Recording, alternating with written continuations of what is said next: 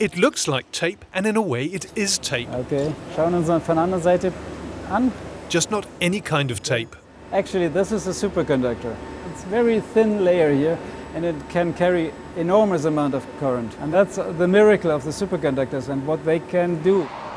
The superconductor, developed at the TIVA superconductor factory just outside of Munich in Germany, is an important element of the very ambitious Ecoswing project. A project between 9 international partners and receiving funds by a grant agreement from the European Commission. The ambition here is to develop a superconducting generator and put that into a wind turbine and keep it operating in a wind turbine environment.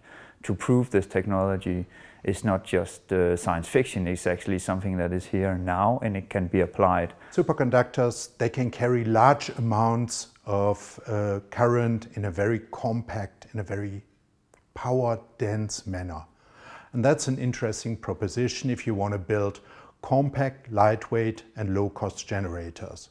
Jürgen Keller's company, Eco5, has designed the generator that will incorporate the superconducting tape from TIVA, a generator that will be up to 40% smaller than conventional generators, saving crucial weight in the turbine nacelle. We have a copper block here which conducts 800 amps.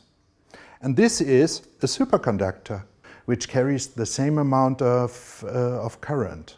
The generator now under development will be mounted here in Envision Energy's revolutionary GC1 prototype, a 3.6 megawatt direct drive wind turbine on the west coast of Denmark.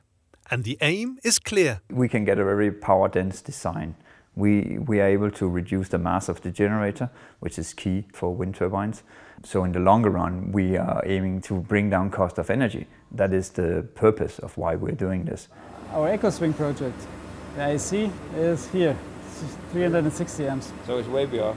Way off. Yeah. Envision Energy, Eco5 and TIVA are 3 of the partners in the Ecoswing consortium, which is receiving support from the European Union and is moving superconductivity out of the lab. Now we are at the stage where we can industrialize this process, where we can build these machines. And we are actually working now on 24 hours, 5 days a week, producing this tape.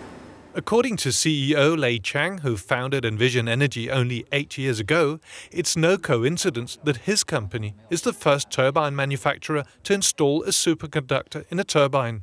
The world needs someone, some company, to take such bold action, to take the lead. So we have such a willpower to drive the progress. So that's the difference. We are not a bureaucratic big organization. We are an innovative company to take the lead for the future energy revolution. Back in Munich, the superconducting tape is wound in large coils like this and sent to one of the other consortium partners, the University of Twente in the Netherlands. Here, in this purpose-built sphere, every coil is cooled down to minus 240 degrees Celsius and tested to ensure that they meet all specifications at the operating temperature close to the absolute zero. What is in there now for the moment, you hear the sound of the stamping sound. These are the cooling machines, which are these big cooling blocks here at the bottom. They're the same type of cooling blocks as the ones we will use in the rotor, actually. So they cool down this coil. With these cables then, once the coils are cooled down, we can pass a high current through them, about 500 amps. And then we can test whether the coil behaves as we expected. When all 40 coils have been tested, the next step is to assemble the superconducting generator at Gemont Electric in France, another of the partners in the Ecoswing consortium.